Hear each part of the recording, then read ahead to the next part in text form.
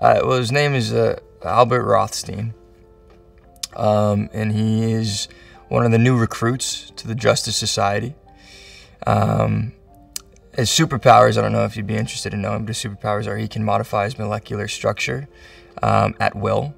He controls the density of his body and his bones, essentially, so he can get bigger and he can get heavier and stronger and faster. He sits there and he just locks in. He's got the entire film in his head. The entire film. Every single shot is in his head. He knows exactly what he wants. And he's funny too. I mean, the levity on this set, despite the stress that I'm sure everyone is under, like I said, it just makes you feel comfortable. There's never a moment in the day that I can't go up to Jama and just like go to hold his hand as a joke, where he won't just like take my hand and like continue working. Like nothing, like he's not in charge of a massive film, you know? Like, it's incredible to meet someone that you've watched for almost your entire life.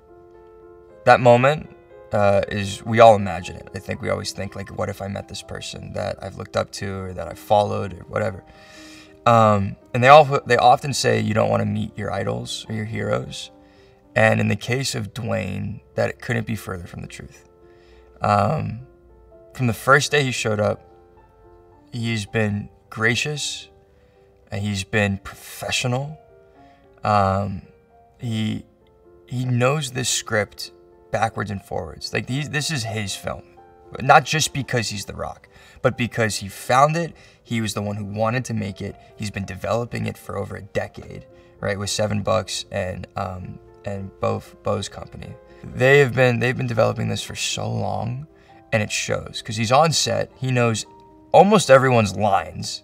He knows every scene in order, chronologically, and he can sit there and talk and rewrite the entire thing from a producerial, from an acting, and from a writing perspective. Even from direct, like he is so good at what he does, and it just makes sense as to why he is one of the biggest names on this planet.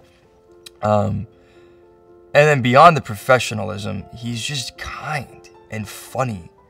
And he doesn't shy away from conversation. You know, sometimes you meet people of that scale and that caliber of fame or success, and they just don't really have time, right? And yet he still finds time to make conversation with you and listen to you and joke with you. So what is it like working with DJ? It's been a learning experience and a very fun one at that. I mean, to say the least. I love my suit. I think my suit is like the coolest suit of the groups. And I'm not just saying that. Like, if someone else had a cooler suit, I would say it. They don't.